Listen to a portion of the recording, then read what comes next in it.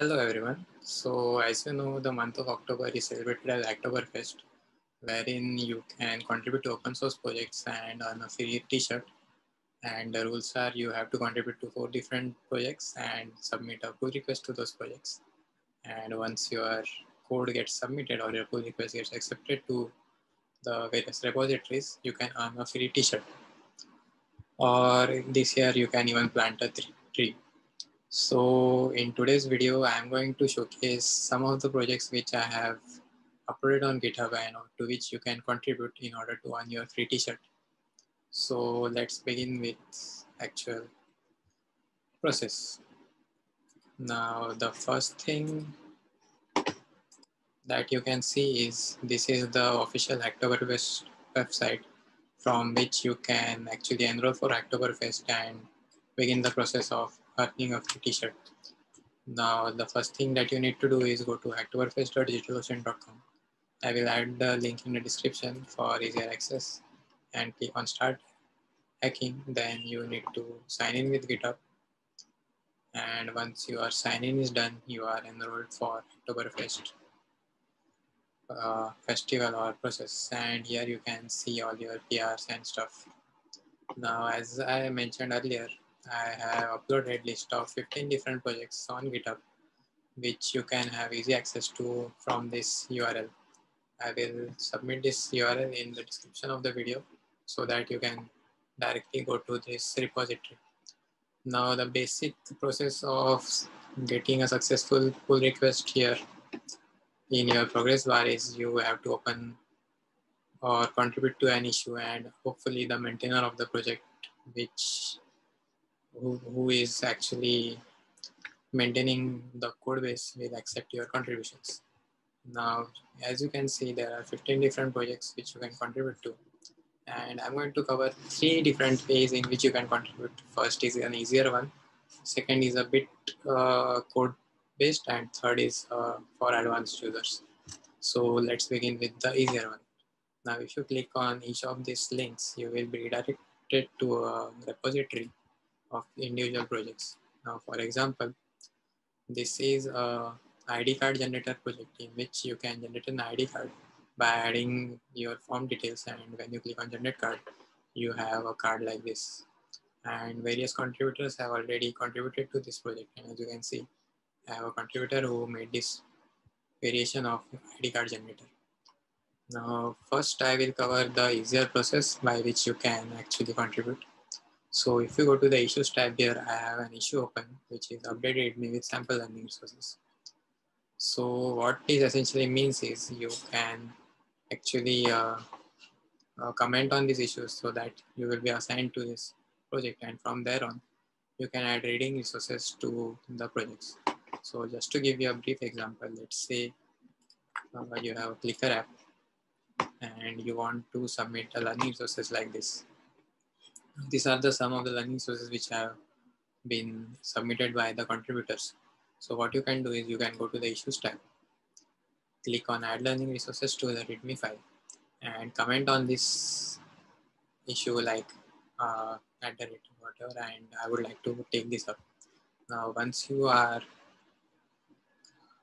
added as an assignee here, so I will be the one who will add you to the assignee. I will let you know that yes, you can contribute to this project and hopefully open a pull request. Now the next thing that you need to do is once you are accepted to this project or added an assignee, go to the readme file and click on edit. Once you are here, you can edit the readme file and go to the learning resources section here and add your own links. Now the learning resources which I am actually looking for are Medium articles or articles from Dev2 or YouTube tutorials. So those are the preferred ones, but you can even contribute to other learning sources. Now as you can see, this is a markdown syntax. Now if you don't know about markdown, what you can do is search for markdown cheat sheet and you will find the first site here which tells you about how markdown works. Don't get into all the details for now. All you need to know about is how to submit links. Now in case of links, you need to add the link name and URL in this syntax in order to submit. a link to a project. So what you can do is you can go to your README file, and once you have forked the PR, so once you have edited the README file, a fork is automatically created in your GitHub profile.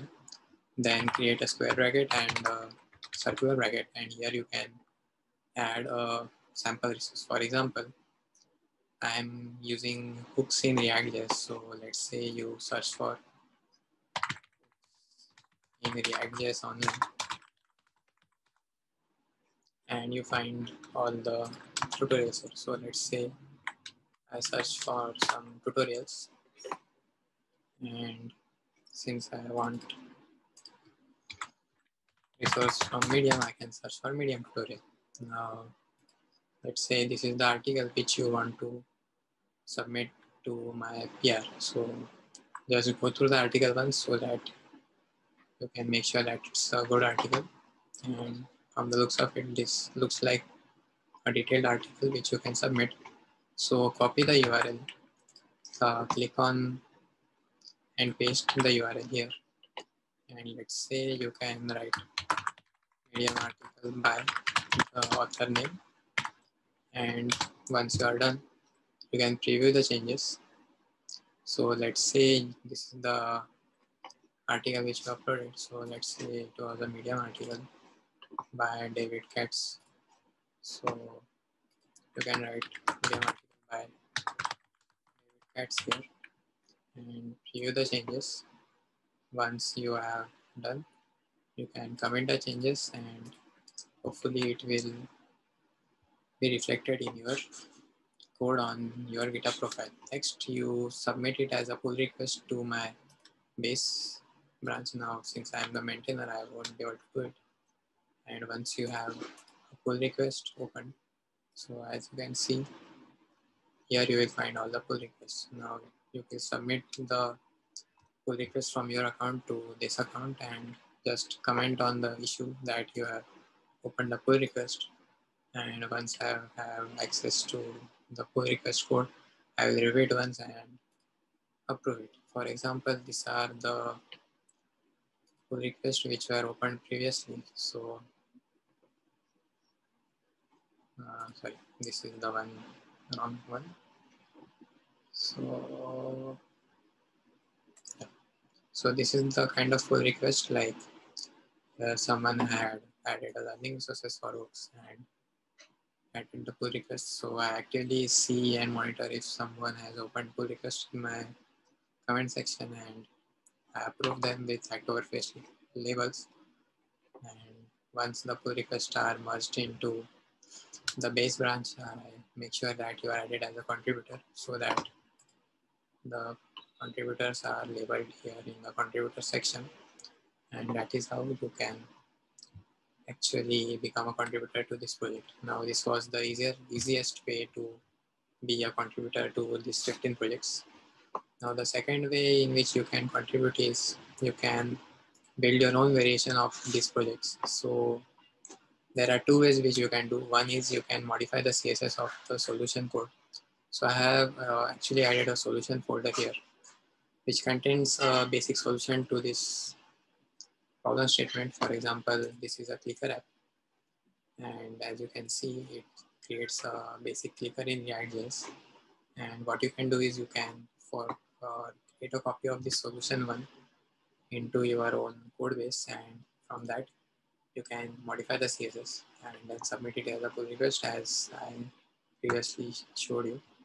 And you can submit a different solution like this, where you have a different kind of style sheet from the one which is mentioned in the base solution, and then you can submit a solution as a pull request. Again, if you want to submit your own solutions, make sure that you comment on the second issue, which is build your own variation of, let's say, clicker app or whatever, and then I can add you as an assign here, and from that you can build your solution in the solution folder which I assigned to you.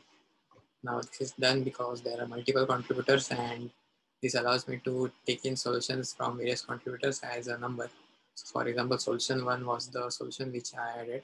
Solution 3 might be a solution which has been added by some other contributor. yours might be solution underscore 4 and so on. That way we have multiple solutions to this repo.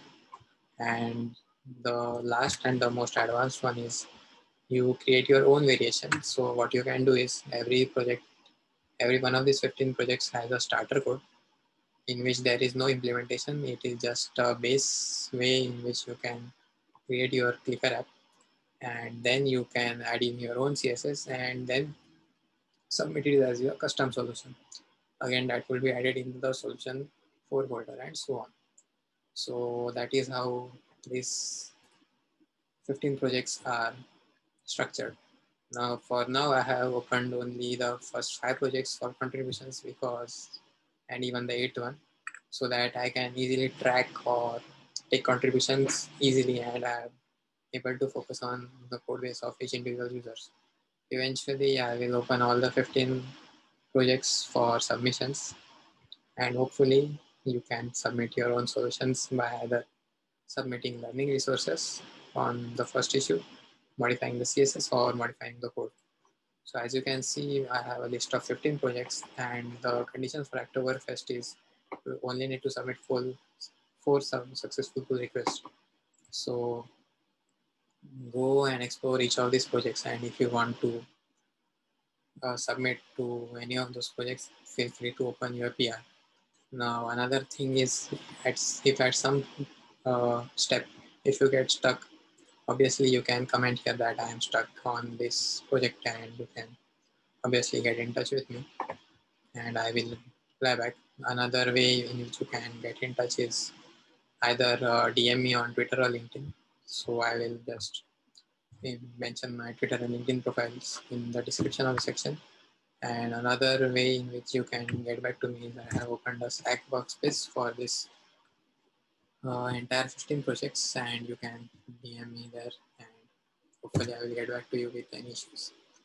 Now this is a part of my upcoming course, in which you can actually develop 15 React projects and hopefully become an expert in learning React.js. So if you are interested in enrolling for the course, you can join the Slack workspace in the description toolbox and hopefully learn these 15 projects from me, and I will get in touch accordingly based on your level of interest.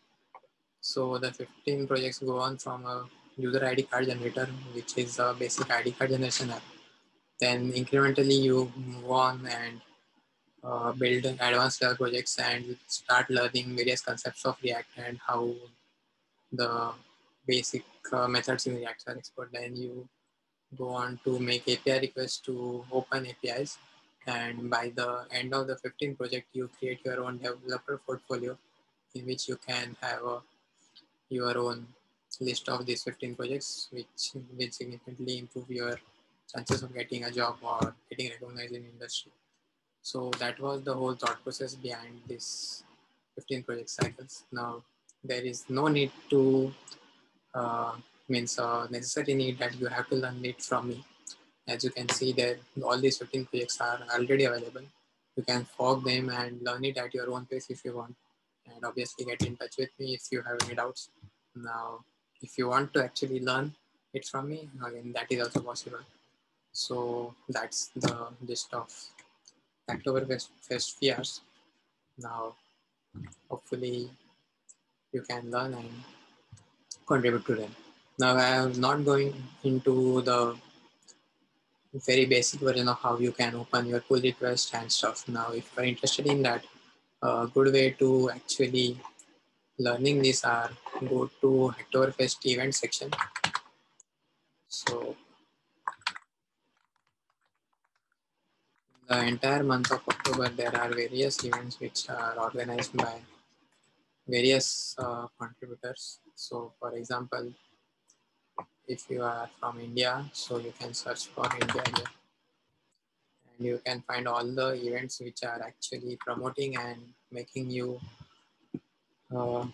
understand how you can contribute to them, and you can RSVP into any one of them and attend the Hacktoberfest events and actually learn how to open PRs and stuff. And even all those events get you access to various contributions in which you can contribute to. So feel free to attend any of those events, learn about how to make a pull request, and you can even search online. It's not a much difficult process, and if you're updating README files, it's pretty straightforward, and you can actually figure it out on your own. So hopefully